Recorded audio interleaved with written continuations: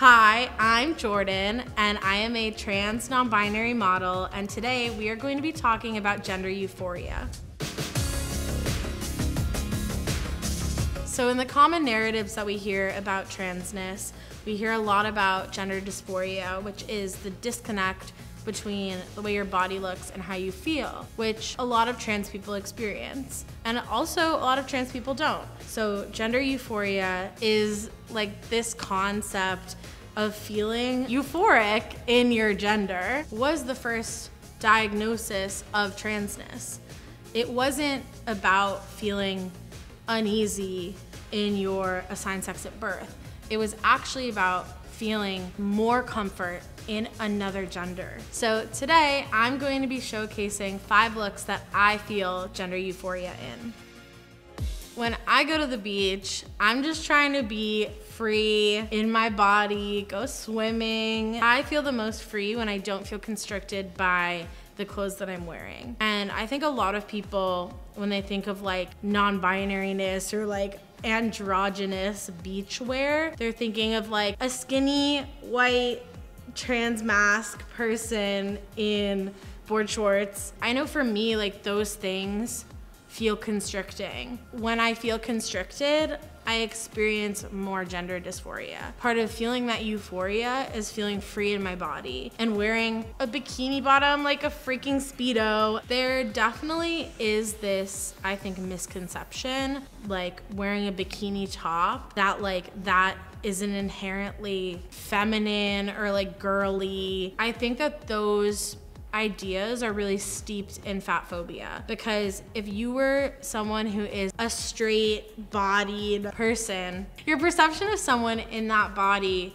wearing a bikini is going to be very different than a fat person like myself who has more of a curvy figure. At the end of the day, I don't think that there's anything inherently gendered about clothes. I don't wear the bikini because of what it looks like. I wear it because of what it feels like. And that's how I experience my gender. So this is the activewear look. For activewear, that is functional clothes. What that means for me is wearing a sports bra, which does give me dysphoria. I like to cover up a little bit. So I do have like a complicated relationship with activewear because it's like tight and kind of constrictive, having so much awareness of my chest. When I'm in a bikini, I don't feel as aware of my chest because it's not tight. The sports bra and the quarter zip kind of counteract each other, and that helps me feel safer when I am maybe experiencing more discomfort. It's just like a very protective article of clothing, and I think that a lot of trans people have a dysphoria hoodie. Like this article of clothing like gives me gender euphoria, and like that's totally chill.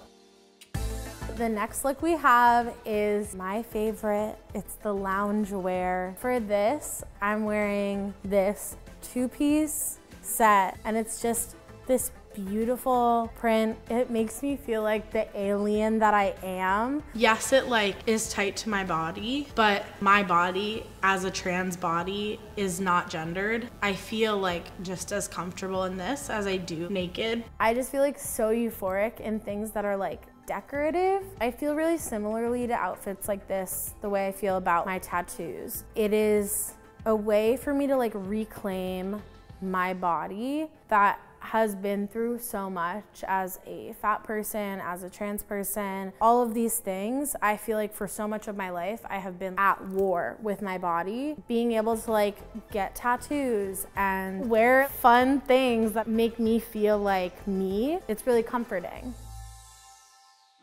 So this outfit is the date outfit. This is one of my favorite outfits. It gives like a little bit of a polo vibe, and then you know it has the zip, which is like great for a date. Show what you want to show. Very true to me, and really gives me so much gender euphoria because I feel like I'm giving what I consider to be like a more masculine silhouette, even though it's a completely pink outfit. Maybe a lot of people would say that this is like a feminine outfit or like a girly outfit, but to me, the way that my chest looks, the way that my whole body looks, it feels ungendered and yet genderful. This actually gives me the most pure sense of gender euphoria, and that I feel so validated in my transness and my gender presentation and who I am and what I had to go through to get to this point. It's just like a beautiful culmination of all of that in one outfit.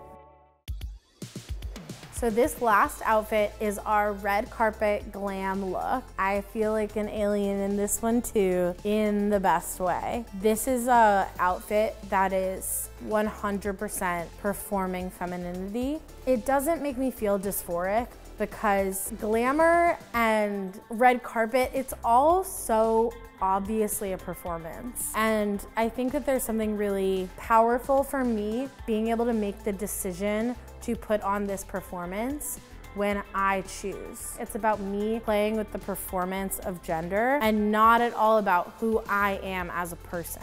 It doesn't matter if you're a cis person or you're a trans person. Gender is real and it's so important. It's important to me. It's important to, I know, most trans people. This is art. This is not a reflection of how I feel. It's literally just art and beauty, and it's something to look at. These 5 outfits are just examples of my personal experience with gender euphoria. And obviously with every single person, trans, cis, non-binary, it's going to be different. All I can say is that you should wear what makes you feel good. And if you're looking to hear more about experiences of transness, you can't just listen to one person. You have to listen to people of all races, all sizes, all abilities, because all of these things interact with our experience of gender. And at the end of the day, gender is unique to every single person.